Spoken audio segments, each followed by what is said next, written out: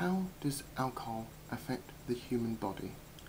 Any amount of alcohol consumed will have an effect on your body. A small amount of alcohol may actually reduce your chances of having heart attacks and strokes, but this is soon offset by other negative health conditions. Despite the general perception that alcohol is a stimulant, it's actually a mild sedative which depresses the central nervous system, which is why sometimes people find themselves falling off to sleep quickly either during or shortly after a drinking session. Alcohol contains a lot of calories due to the structure of ethanol, which is the common component in alcoholic drinks. The arrangement of carbon, hydrogen and oxygen make ethanol a fuel both for our bodies and for vehicles. A pint of beer has about 180 calories and a shot of spirits can have just over 100 calories in it. Inside the inner ear are three semicircular canals which are set at right angles to each other. Inside these canals is a liquid which moves each time the head or body moves. This movement is then detected by tiny hairs which help the body to balance. When alcohol is consumed, this liquid becomes thinner so it moves more easily. It can result in small movements of the head inducing dizziness and loss of balance. Ethanol has a dehydrating effect on the body, leading to increased urine production, which in turn has a minor effect on hangovers following heavy drinking. A more significant factor is that the body processes ethanol. It first converts it into acetaldehyde by oxidizing ethanol with enzymes from the liver. The result is far more toxic to the body than ethanol.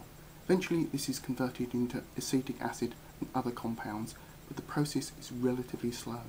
Acetaldehyde buildup can be detected by flushes or blotches in the skin of the upper body.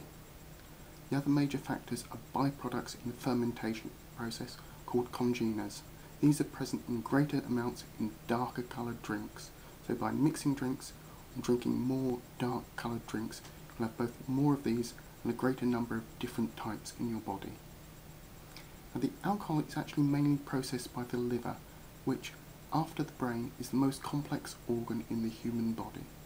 Now, the good news is that liver is actually capable of regenerating itself over time.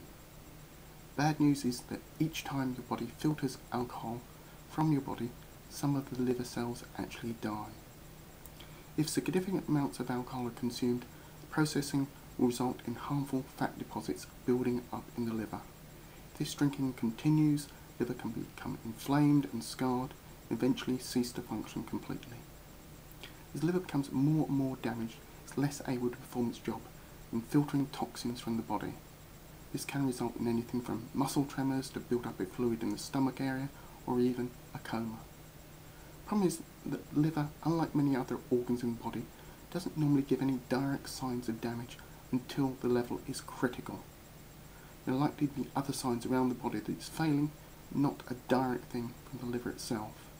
This leads to the interpretation that all that drinking will catch up with you one day, whilst in reality it's actually continually catching up with you until it gets to a critical level where the damage is nearly impossible to reverse, something like stretching an elastic band until it snaps. Other medical problems associated with alcohol are cancers, osteoporosis, reproduction issues, heart failures, strokes, high blood pressure and damage to the nervous system, including the brain.